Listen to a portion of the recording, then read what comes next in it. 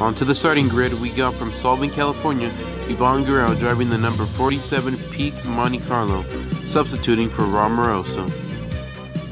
From El Cajon, California, we got Jimmy Johnson driving the number 48 Lowe's Chevrolet SS car. Also on the starting grid, from Bakersfield, California, we got Kevin Harvick driving the number 4 Busch Light car.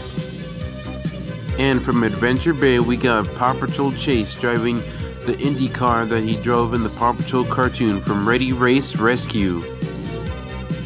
And the fifth racer in the starting grid, we got Marshall, also from Adventure Bay. He's going to be driving a firefighter race car in this race from Paw Patrol.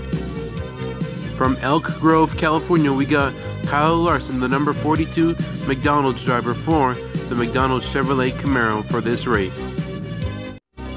On number 11, we got the 1967 Daytona 500 winner, Mario Andretti, also appearing in the Cars movie.